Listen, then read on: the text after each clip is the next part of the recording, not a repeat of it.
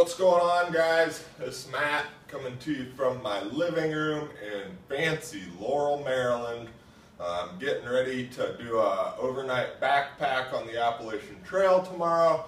Figured I'd do a quick run through of the gear I'll be humping out there. We'll start with the sleep system. Got an emergency bivy sack here by Survive Outdoors Longer.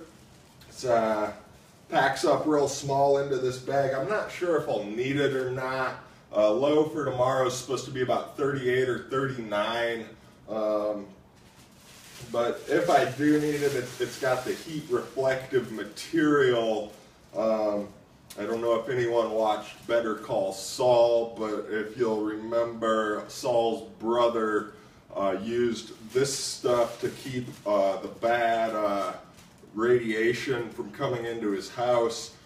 This is on the inside of the bag. It keeps the good radiation and your body heat reflected back towards you. And I suppose if you're worried about government mind control, they shouldn't be able to tap into your thoughts in the emergency bivy sack here. Next up is 30-degree down bag by Sierra Designs. Should be plenty warm on its own, but I might need to jump in the bivy if I get paranoid or chilly. See here, sleeping bag will stuff down into a bag this size. A little pillow here, it's inflatable, it's nice and fluffy on this side, smooth on this side. You just blow it up real quick. And that goes into a small bag that its whereabouts unknown at the moment. Since this is right here, this is a pack I'll be using, a 30-liter Meteor by North Face. Plenty big for one night out. Probably could stretch 3 or 4 days out of a pack this size, at least for a hiker like me. Underneath of the sleeping bag, I've got the Big Agnes Air Core Insulated. I forget what the R value is, 4 point something maybe. That packs up into a bag about the size of an Nalgene bottle. I think the pillow bag, I just saw it for a second. I don't know. This is a mummy liner bag. It's real thin, it goes inside the sleeping bag. It doesn't really add much warmth, but it will keep you from getting your nice down bag all grubby and nasty inside since there are no showers out there. Under the airbed, I have a piece of DuPont Tyvek. This is a real lightweight ground cloth.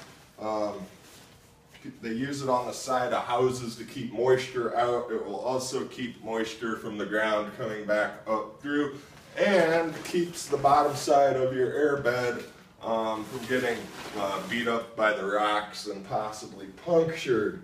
If it should get punctured, I've got a little patch kit here. Actually, I think this came with its own patch kit, but it seems to have fallen out, so I'm glad I looked, and I know it's not in there anymore. Oh wait. It's in there somewhere. Is it? Oh yeah, on the inside. It's got its own, so I guess this doesn't weigh hardly anything. I don't know if I'll bring it or not. Moving on to the camp kitchen. Here's that pillow bag. So for water filtration, I'm going to use the Platypus 2-bag system. There's a bag for dirty, which you put in the stream, and then there's a filter in the middle. Hang it from a tree limb or you know, whatever you can find, and gravity pulls it down through the filter into your clean water bag. I think it does a gallon at a time, so when I get to camp, it should be good for the night. Got 6 tent stakes here, which I can stake out my ground cloth with. I dropped some grommets in there. I don't know if you can see that. Yeah, you just tap them right down through. The ground's going to be rocky as hell out there. I don't know how much luck I'll have driving stakes, but I'll take them nonetheless. Up next are 6 more ground stakes. They've got some guy line tied to them. I'll be using that for my tarp, which has disappeared at the moment. Where the hell did I put that thing? Tarp's over here. This is a camo tarp. I think it's 8x5, maybe 9x6, I forget. It's a few bucks at Harbor Freight. It's pretty heavy by backpacking standards, but I'm just going out for the night. So the weight penalty is nil for just an overnight. It's not like I'm doing any real distance. Moving on, or back to Camp Kitchen. I've got wet ones. These are good for washing your hands. And you probably want to wash your ass out with them if you have to take a dump out there. I'm hoping that's not the case, but they're there if I need them. This is my cook pot. It's aluminum. I don't know the capacity, but it's pretty good for my purposes.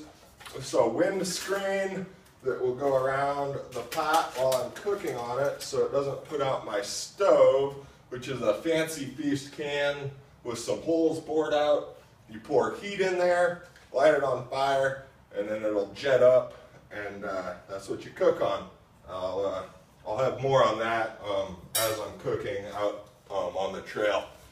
One of my favorite pieces of gear, the GSI coffee maker. Got a little coffee filter there. You just put your filter in, your coffee in there, boil some water on the side, pour it through, coffee comes out into your cup, you're good to go. This is a moose jaw flag. The fine people of Bessemer, Michigan sent me this. Back in the day, what people would do would go out in the woods and get naked, and then they'd cover their junk with the moose jaw flag. I don't know if I'm going to do that just yet or not, but if I'm in the mood, I'm going to have the flag along for my little moose jaw photo op. I've got from the library the O. Henry Prize stories, best of 2016. Once I get to camp, it's still going to be light, but I probably won't be ready for bed until around midnight, so I'll be reading this hoss. I usually carry some cash with me in the woods. Here's $100. Can't really buy anything out there, but you never know in a bind. Maybe you need some cash. Maybe pay off a bear if he's not leaving you alone.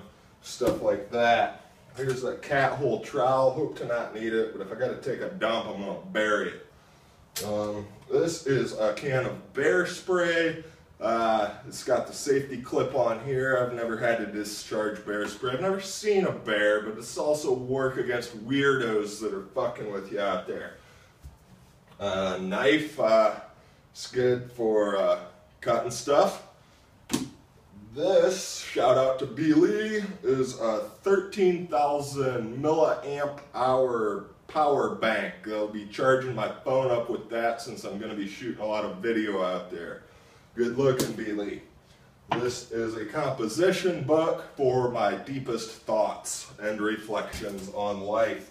Here is a pencil. You can write upside down with these as covered in an episode of Seinfeld. We've got a little container for cigarette butts. You don't want to leave those out in the woods. It's just common decency. Got a headlamp here. That's so you can read at night and see what the hell you're doing because it is pitch dark out there. This is a mini tripod. I don't know if I'm going to bring the big hoss that my phone's mounted on right now, but I'm definitely bringing this little guy that will double as a selfie stick. I've got a spork here. Normally I nest this in my pot with all my other stuff, but it doesn't quite fit. It pisses me off to no end, but what are you going to do? This is a clamp for a camera. That's going on the selfie stick. This is my trash bag. This is a cheap, lightweight camera that actually has a decent little lens on it if the light's good. I'm taking that. I'll shoot some video with this as well. Here's just a secondary light. It's got a little hook, LED light, cheapo from Harbor Freight. So I've got a little redundancy, this one and that one, just in case. There's no rain in the forecast, but I've got a poncho. Better to have it and not need it, that kind of thing. And if you're freezing your ass off, it is rubber. You can put it on and it'll add a little warmth. But Like I said, forecasted lows in the 40s, got a 30-degree bag, the space blanket, should be good to go. And I think that's it. We'll see you guys out on the trail.